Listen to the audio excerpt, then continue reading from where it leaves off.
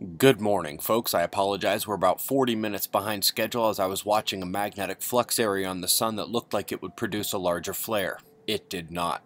We're coming right over to spaceweathernews.com and checking out the last day on our star. Active regions continued to produce what appears to be ejecta.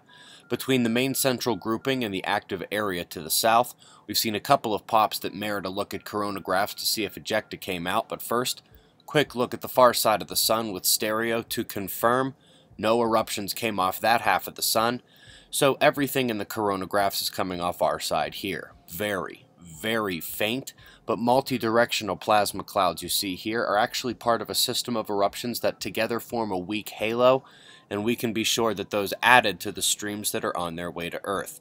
However, we are also expecting those streams to be from coronal holes, and those may end up being too robust for the CME to do much of anything, and in fact, CMEs may simply integrate into the more intense coronal hole streams.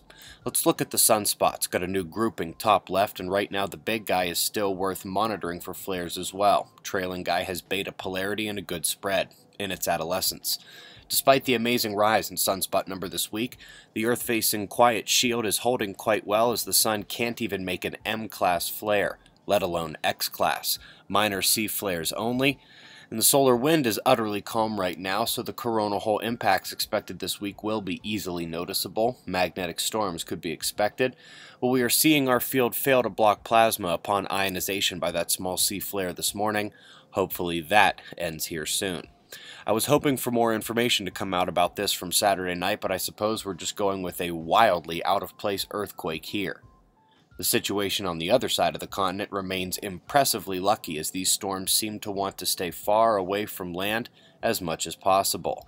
Eyes on these and a small cyclone in the Indian Ocean heading for Madagascar. North Carolina, you have experienced one of those too much rainfall to be logical events. More on weather here at the close, and as always, shots of our star. Couple more days at this sunspot and then we're in the clear again for a while, but we're watching now. It's almost 5 a.m. in the new Valley of the Sun.